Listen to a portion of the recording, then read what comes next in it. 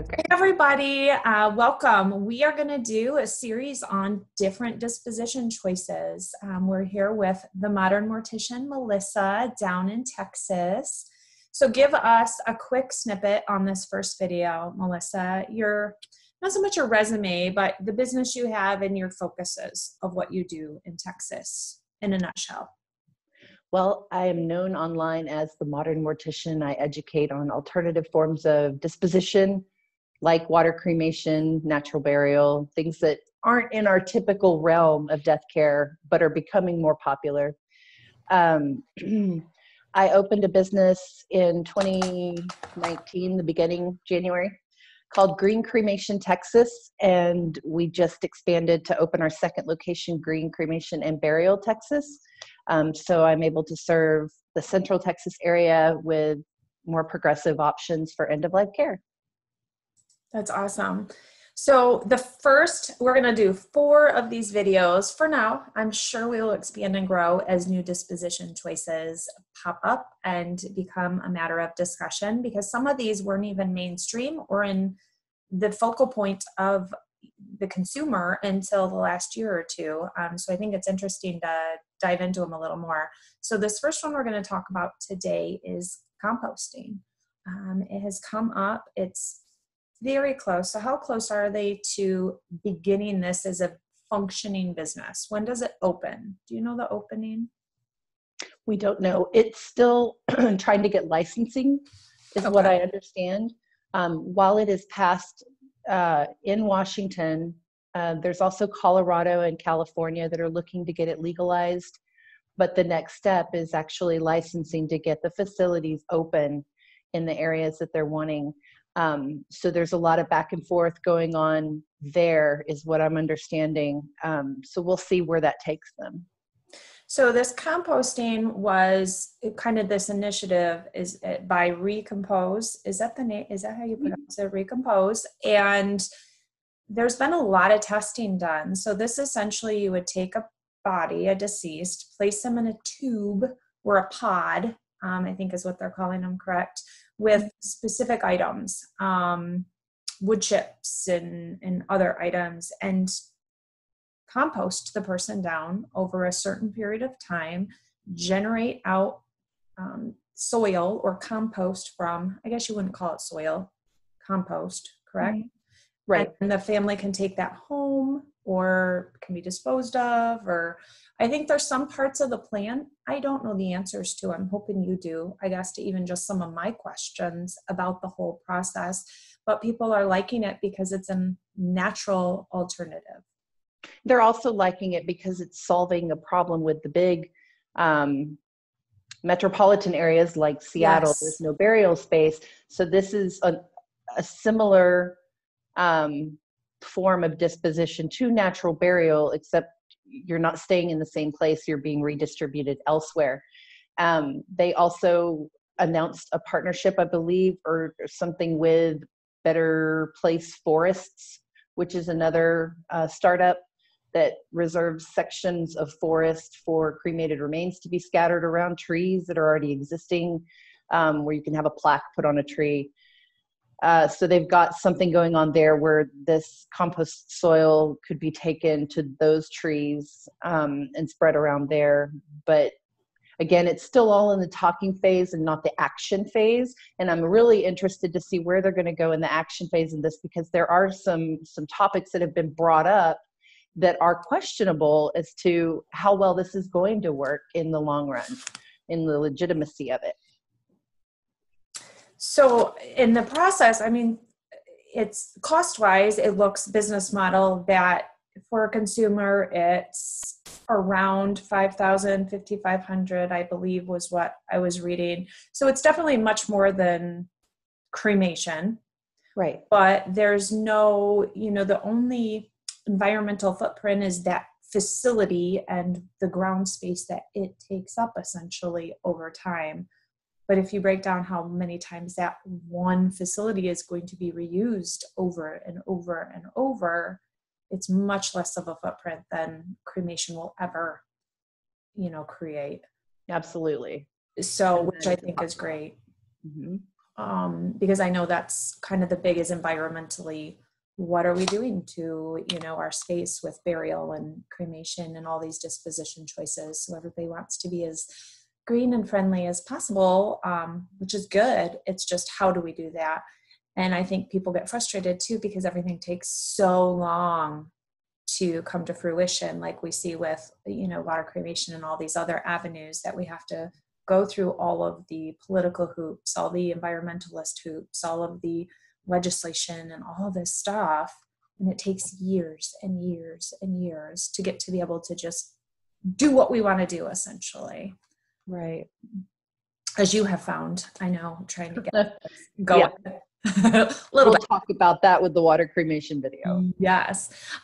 So Katrina Spade has been the huge spearheader of, I think, this kind of composting movement. Would you say? Oh yeah, absolutely. Oh, so from what I've read and learned, they did a lot of trial runs with, deceased, like donated bodies. And how long is this going to take? And what perfect mix of things do they need to be with to create an efficient composting setup? Something that's not going to take 6 months, but it's going to take a much shorter time frame to create a good business model. So what do you know if that is in those pods that will create the breakdown and the natural chemical balance? Do you know? The information that I have other than wood chips is alfalfa. I can't recall off the top of my head what else they've got going on, but it's all natural. But the testing that they've done has only gone so far, like to a certain month point, and then they stop and they, give up their findings. And some of the research that I was privy to reading only got to the part where the body has gone through decomp, but there's still the skeleton intact and the skin, kind of like saponification, where you have that soupy, waxy, like soapy, greasy leftover part of you. And they haven't necessarily addressed that yet, is what I was understanding. But something we need to look at with this process is, how do they break down the bones? If we're getting to the part where the bones are what's left after composting, with cows, I think they go a whole lot longer time in order for the bones to break down. But this process is supposed to be accelerated to make room for new bodies to be introduced into the process, kind of like rotating out. Right. So I've found out recently that there is an auger involved, which would grind up what's left.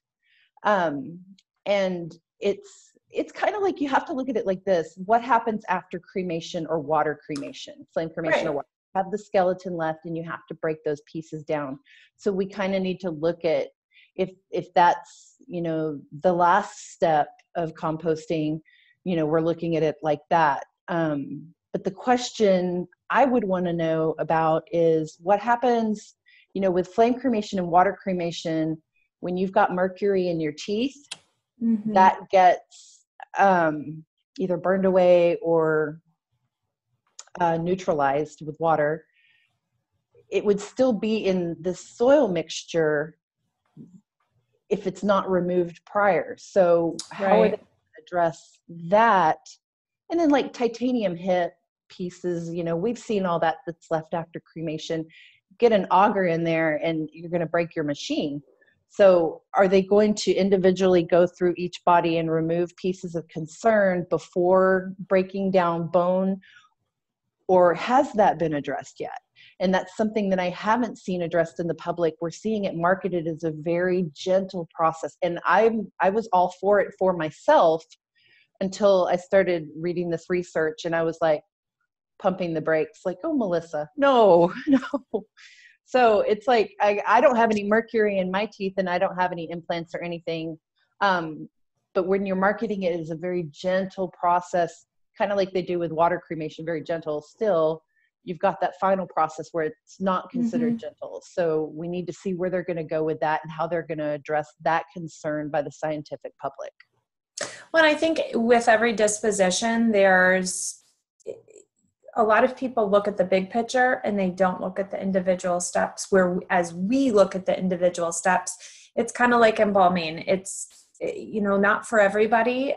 It seems barbaric to some people, but there's people who just say, but this is the end result of what I want. So I'm not going to focus on that. I'm going to look past it. And so they don't look at some of those individual steps as closely as maybe we do.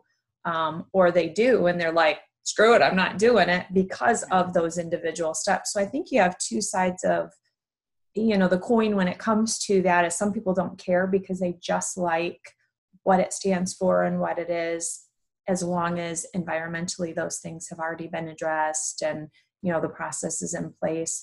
Because I would think, that's a lot of soil to go through. They're talking like 4 wheelbarrows full is what you're getting typically with an individual, that, if the family wants to take home, you've got 4 wheelbarrow fulls of a compost to take home and put in your yard or whatever you're doing.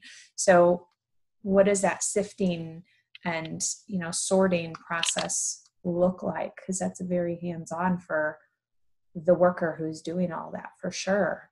Yeah, definitely. So there are a lot of questions, which I think is why things take so long, and people don't maybe think of some of those little individual steps. You don't just put the body in, open the thing 30 days later, dump them out into a big drum and send them home with the family. There's all this other. Wouldn't that be lovely if that was the case? Yes. So, and I know that I did read too about that they'll pump in oxygen, to speed up the process and make things happening. So I like that it's happening. I think it's a great option for, like England, where they're running out of land, these little island spaces where, the jig's going to be up at some point that you do completely run out of land. So I think it's a great option. So if they address the hip removal and the mercury and everything, you're back on board. I'm still on board with it either way. Yeah. It's a new option, and it's something that people are it's going to appeal to a great market of people. But I think everything, especially in the professional community, for those of us that are supposed to be champions and cheerleading for change, we need to know what is really going on and how, when these are brought to us from the public, these questions, how to address them. Oh, of course. I know I have a lot of questions like, how does the soil get home to the compost get home to the family? Like, are they using a big old drum of something, or what is it made pretty? Like, what does that step of it look like? So I'm wondering just some of those things. And,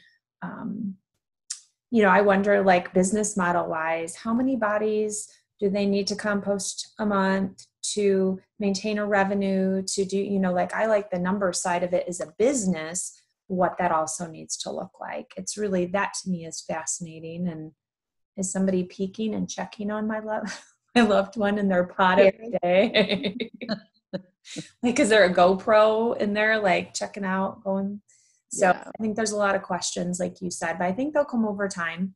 But I think it's interesting. The media always like throws it out, and then the consumers are like, but I want this, I want that. And it's like, okay, this is a vision. We're working towards it.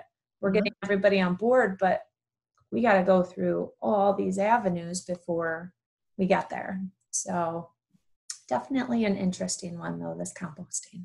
I think it'll be good when it gets going. I'm rooting for them. Yeah. You need a t-shirt. That's your t-shirt right there. So guys, that is part 1, composting. Post your questions below. We'll try and find some answers, and we'll keep you updated as, more research is done, more things are released to us about this process, because we're excited to see change coming. See you on the next episode. Bye.